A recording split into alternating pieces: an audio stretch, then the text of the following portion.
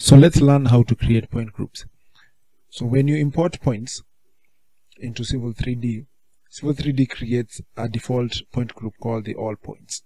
Here at the prospector, you can see the all points point group under the point group branch.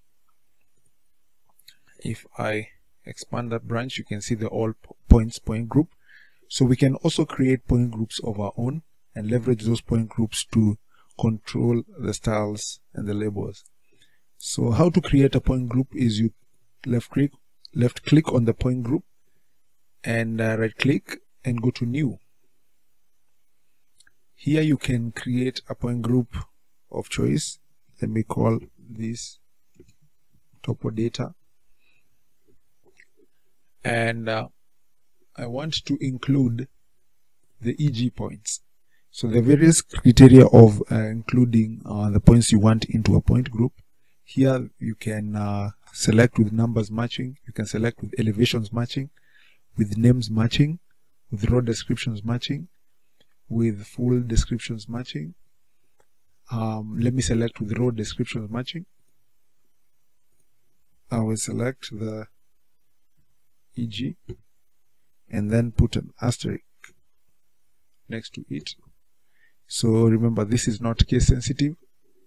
So whether the points have a description which has a EG in capital letters will not matter. So let me apply and go to the points list. As you can see at the points list, the EG points have been selected for this point group. And we can even change the style if you want to. And now we can also add on the point label style, we can add the point number, have the elevation and description, or we can just decide to have the point number and the description. Let's see. Let me apply and click on OK. You will notice that under the point groups branch, you will see we now have a topo data branch and we now have an all points branch. Okay. So I will create another point group by going back to the prospector, clicking on point groups, right click, and I go to new. I want to create a point that has no display, a point group that does not have display. So I go to include and I include all points. And here at the information tab, at the point style, I select none.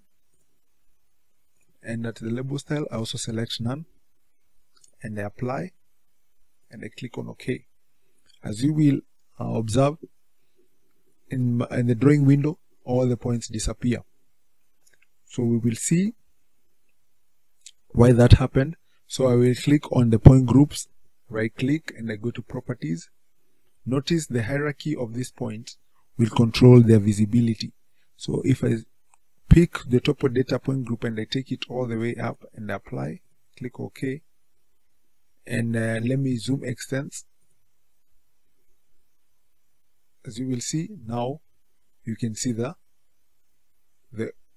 topo data point group. The topo data point group, we assigned it point number and description